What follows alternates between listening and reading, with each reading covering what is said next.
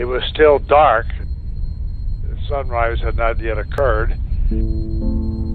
As I was waiting on top of the gantry, I suddenly looked down and saw the lights of the media, and I realized that this was not just another Earth orbital flight, but actually we were all very serious about going to the moon.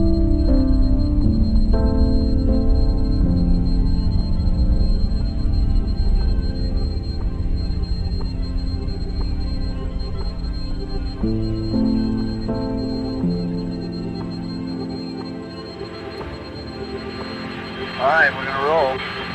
Ready? And I think it was into the third orbit that actually, as we came around the moon, we saw the Earth rise from the lunar horizon. Oh my God, look at that picture over there. There's the Earth coming up. Wow, is that pretty? Got a color film, Jim? Hand me a roll of color quick. Oh man, that's great. Quick. The moment was quite spectacular, and we realized the importance of taking that photograph. Yeah, I'm looking for one. C368. Anything, quick. Wait, let me just get the right setting here. Okay, calm down, Momo. Oh, I got it right. Oh, that's a beautiful shot.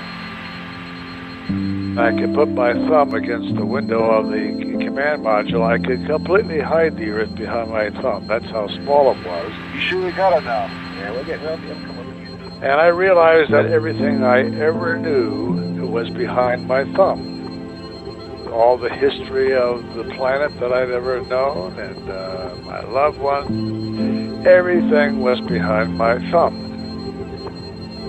And so it told me two things. It told me, one, how insignificant we really all are on that small body, and also how fortunate we all are to be there. Instead of, hopefully going to heaven when you die, is you actually go to heaven when you're born. You arrive on a planet of the proper mass that has the gravity to contain water in an atmosphere.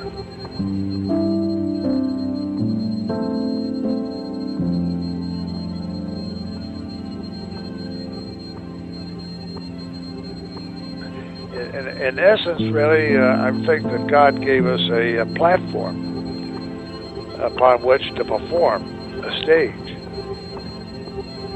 And of course, how that project or play turns out is strictly up to us.